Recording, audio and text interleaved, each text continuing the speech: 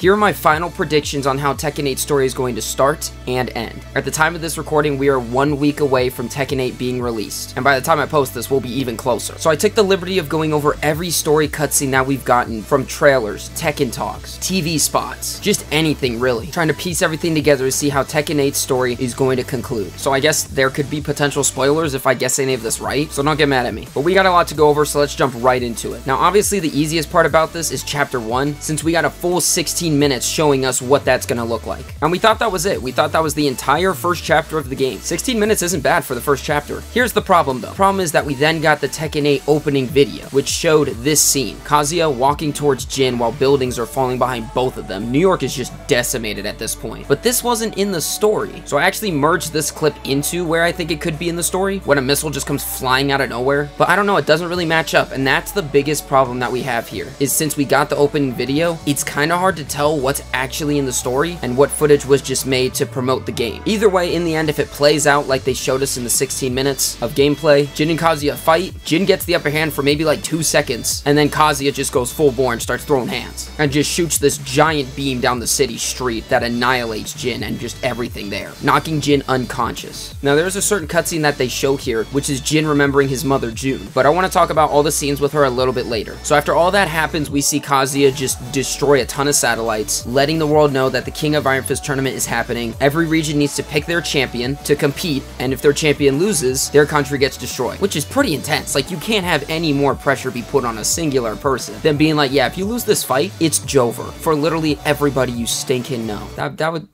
suck. That would suck. So after all that happens, we see a scene with a mysterious explorer who finds a cave that has ancient writings on the wall about Azazel, which for those of you that don't know, he is where the devil gene comes from. He's the source of that power, if I'm not mistaken. So I really do think that this character is going to play a pretty important role in helping our heroes take down Kazuya. How? I have no idea, but it is what it is. And that right there concludes chapter 1, or at least that's what they showed us. So now I move on to chapter 2, which is where things can get a little bit muddy here. But my prediction is that the team recovers Jin's unconscious body. And for those of you guys wondering who the team is, if you remember at the end of Tekken 7, you see Lars, Lee, and Alyssa standing on a building, and then Jin appears from the shadows. The main 4 rebel fighters, on their mission to take down Kazuya. And then throughout the game, they're going to recruit more of our favorite fighters, whether they just so happen to run into them, or actually like call them up and be like, hey, we gotta go kill this god. So I don't know. And here we can see Lars saying we need to protect Jin, because deep down, everybody knows that he's the only hope for taking out Kazuya. So I think they get back to their rebel base. Alyssa gives Jin a little bit of a pep talk, and then Lars and Lee want to help Jin train with his devil powers, because we all know when he turns into Devil Jin, he just loses control, unlike Kazuya, who accepted it and has mastered that power, which is what gives him an edge above Jin. But when Jin tries to change into his devil form, it doesn't work. So they realize, okay, we gotta find a solution for this. But they also think about the tournament and realize that that's where Kazuya is gonna be, and now it's their move. Maybe they figure he won't expect it if they come to him, or maybe that's exactly what he wants. So now I'm thinking there's a long cutscene that's happening, and the King of Iron Fist tournament is underway. And I'm thinking that Jin and his friends have an idea that since all the strongest fighters are going to be there, that is going to be their best chance to recruit whoever they can to help them take down Kazuya. And that's when we meet Reina. Now, whether we get to fight her or not, I don't know. That'd be pretty cool though. And I figure she's going to meet up with Jin at some point, tell him who she is, whether it's the lie or the truth, and say that she wants to join them taking down Kazuya, because maybe she knows that he's the reason Heihachi's gone, and she wants to be sitting where he is right now, at the top of the food chain. One cool thing I want to mention here is this clip from an older trailer that shows Raven doing the iconic line, but it's like T8 rendered Raven, not T5.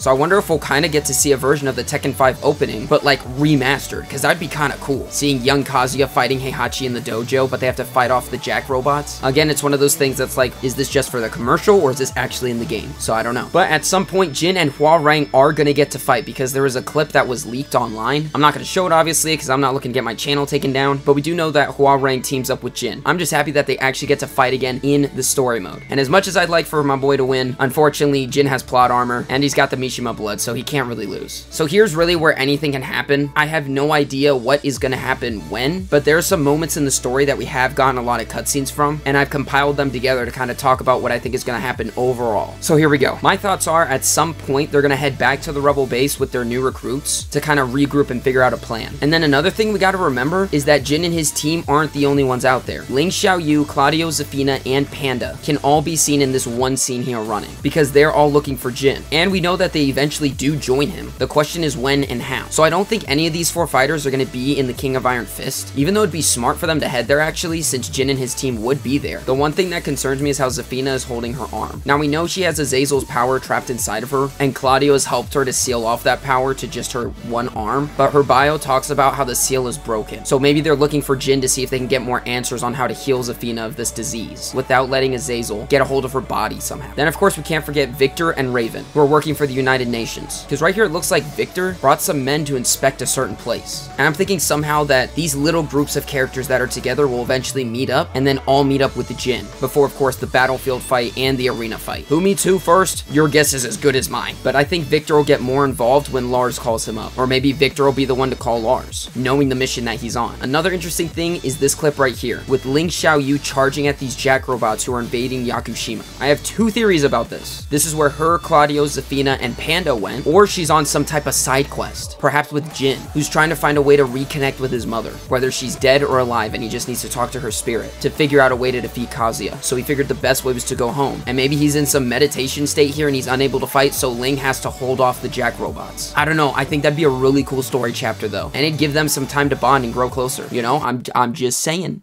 If one relationship should happen in this Tekken universe, I'm just saying. Wait, how old is Ling Xiaoyu again? Now, whether that is a chapter in the game or not, at some point, Jin is going to be in his own mind, or some sort of spiritual realm, because we have this shot of him sitting on the log in what looks like a wasteland, which of course is a Tekken Tag Tournament reference. So I wonder if Claudio is actually going to be the one to help him enter this certain spiritual place, since he's a pro at dealing with all that stuff. But this shot right here of Jin walking up to himself, which then switches to a shot of him walking with chains around his arms. Like if the Devil Jin has a hold of him and he's trying to break free. I'm wondering if that Jin he's walking towards is actually Devil Jin in disguise. And as Jin gets closer, he'll realize it. And then maybe you have to fight Devil Jin in the Mindscape to either regain control of his power or to just get rid of him entirely. So I don't know, but that chapter is going to be awesome. And then of course we see in that Mindscape that Jin talks to his mother. And here it looks like Jin is holding something, some sort of light. And some of you are predicting that instead of Devil Jin, he's going to become like Angel Jin or something. I don't know how that would work, but if he's using the power of light, then that makes more sense to me at least. And it would bring Angel back into the series, more or less, since she hasn't been canon since Tekken 2. So now we're down to our last 3 scenes here. The first one being the battlefield scene. Now I don't know if this is going to be during the final fight or maybe it's before it, but we know that the final fight is going to be Jin and Kazuya in that big stormy hurricane area.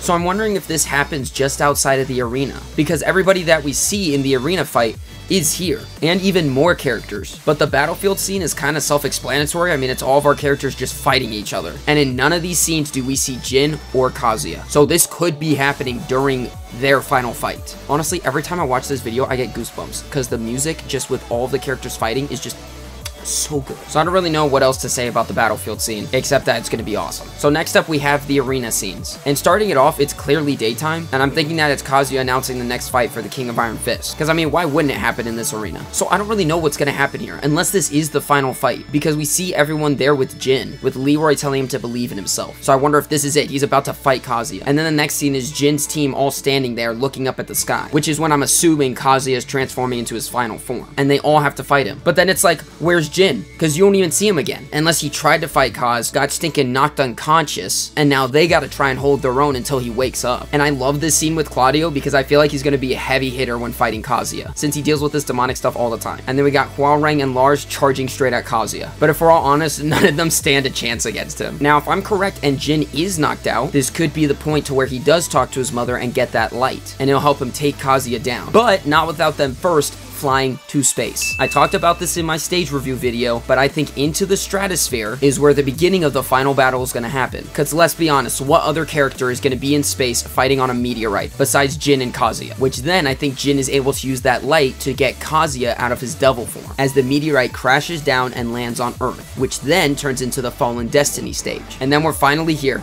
the final confrontation between father and son. The announcement trailer for Tekken 8, back where it all started to end it. once and for all. Probably the biggest theory people have here is that Kazuya no longer has his devil powers, because his eye isn't red in any of these shots. And after an intense beatdown, I think that's when Jin will switch up tactics, use his mother's fighting style, and finally defeat Kazuya. I think I had a few other theories, but I can't remember them right now. But that's how I roughly think that Tekken 8 story is gonna go. Sorry that was kind of a mouthful, but I can't wait for this game, guys. It's gonna be something truly spectacular. So let me know in the comments down below your own theories, and or if you agree with mine. And if you want to chat more with me, feel free to join the Discord. And I stream Tekken 8 with viewers every Tuesday. But thank you all so much for sticking through this entire video, and as always, you'll see me next time.